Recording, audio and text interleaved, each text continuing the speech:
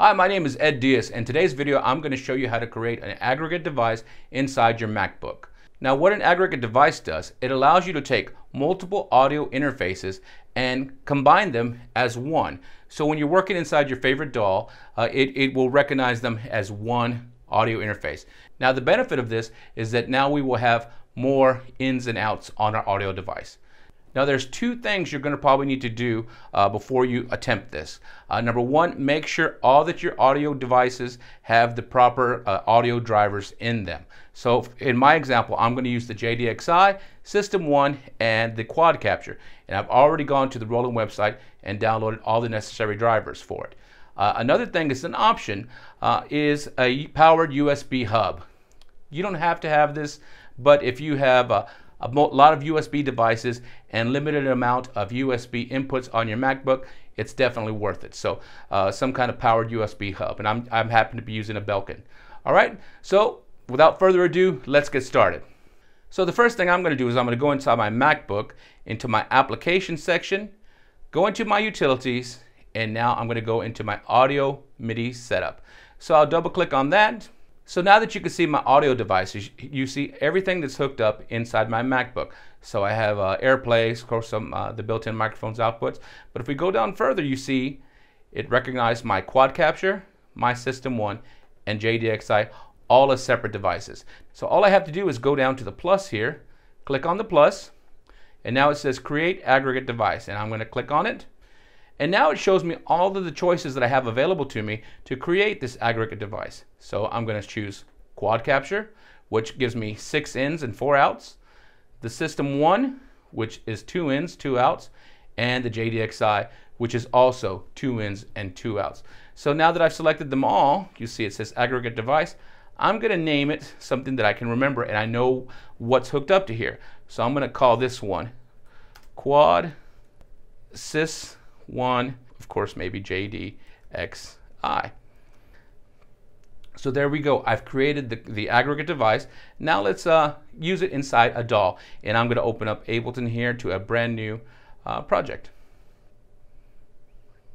Okay, now that we're inside Ableton, let's go ahead and go to the Preferences and look at my Audio tab right here on the left. Now I'm going to go into the driver type. It's set to Core Audio, and I'm going to choose Audio Input Device. Now if I hit this drop down menu, you see it has all my separate interfaces there, but then check it out. There's my Quad Sys-1 JDXI, my aggregate device that we just created. So I have that for the audio input device. Now I'm going to go for the audio output device, and guess what? I'm going to use the same thing right here. So that's cool. So I'm pretty much ready to go. Before we do that though, let's check the input configuration. Make sure all the inputs are ready. And remember, 1 through 6 are from the Quad Capture, 7 and 8 are from the System-1, and 9 and 10 are the JDXI. So we have that, and output configuration. I could have them all on, but I think I'm just only going to use the Quad Capture to be my main outs. So I'm going to just select 1 and 2. So okay. Now let's go to some audio right here.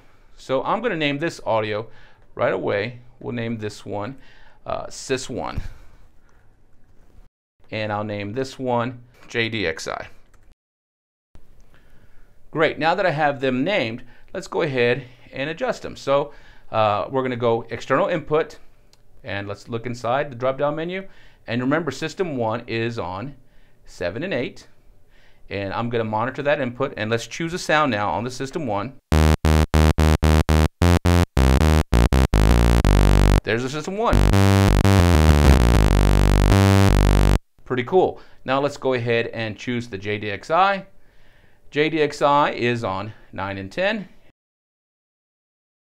And now I'm going to monitor that input right there. And now let's play the JDXI. Let's go ahead.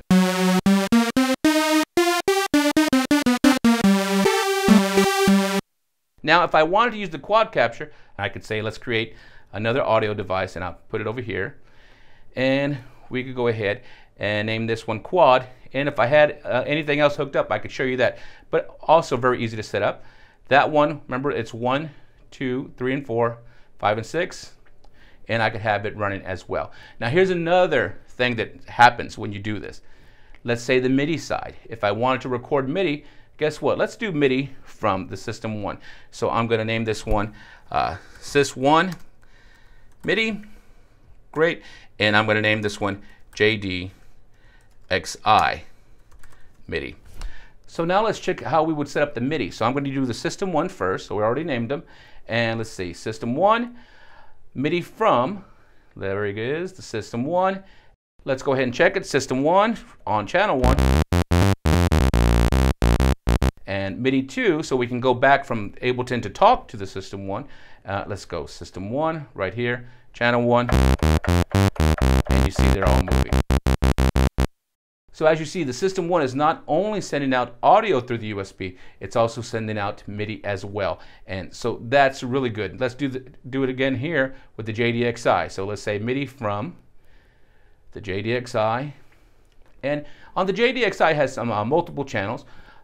MIDI channel 1 is Digital Synth 1. MIDI channel 2 is Digital Synth 2. MIDI channel 3 is the analog. And MIDI channel 10 is traditionally drums. So if I wanted to record drums on this guy, I would go to MIDI channel 10, MIDI 2, JDXI once again, MIDI channel 10. Make sure that the drums is selected on my JDXI, and that quickly I could have audio and MIDI going from these guys. So I hope this helps you guys out. This is very easy to do. Create an aggregate device inside your MacBook. In my example, I use the JDXI, the System-1, quad capture. Now remember, there are a couple things you need to do before you try this. Make sure you download all the necessary drivers or it will not work, okay? The computer has to know how to talk to these instruments. Also, if you need more USB inputs for your computer, especially me since I only had 2, make sure you get you a powered USB hub. All right, my name is Ed Diaz. I hope this really helps you out. You guys take care. Bye-bye.